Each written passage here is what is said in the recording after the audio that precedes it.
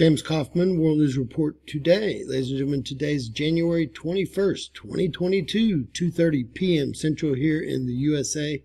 God bless you and yours no matter where you are in the world, folks. Please subscribe, give us a thumbs up, ring that bell for critical future updates.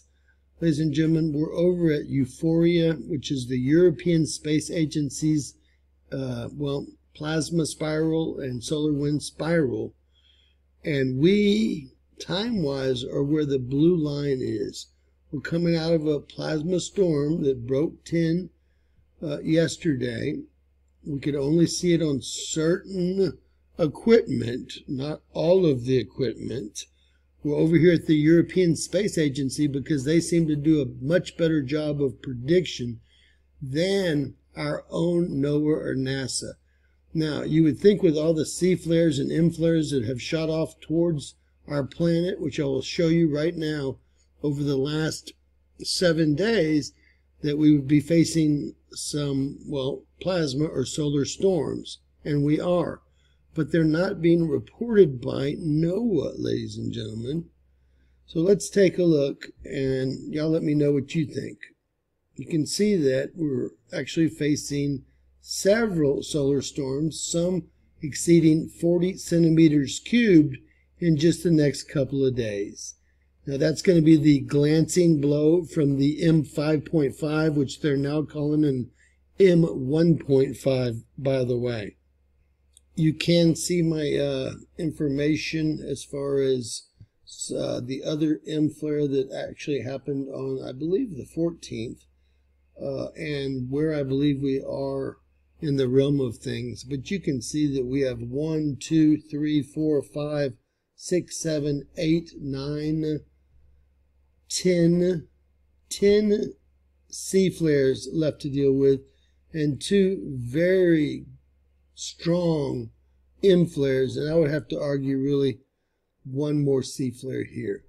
So, ladies and gentlemen, this is what we should be dealing with plasma-wise. And I know most of my viewers realize that plasma is generated by sunspot groups that create solar flares and thus push out coronal mass ejections, whereas solar winds are created by coronal holes in our sun.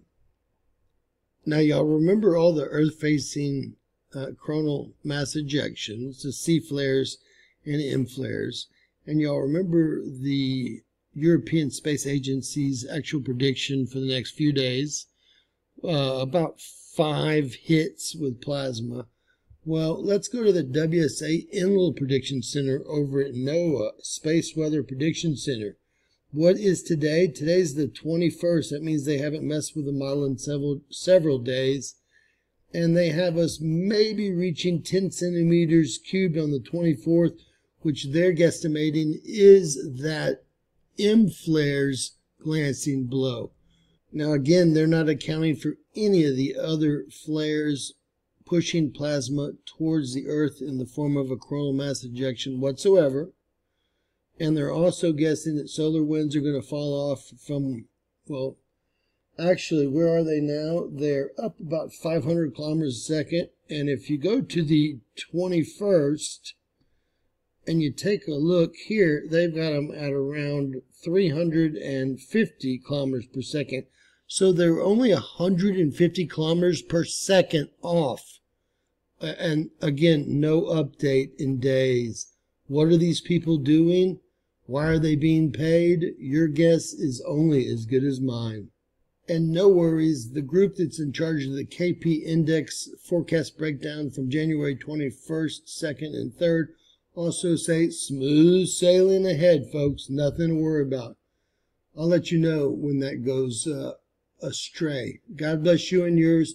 Please share, please subscribe, and always remember, anything's possible in Bizarro World.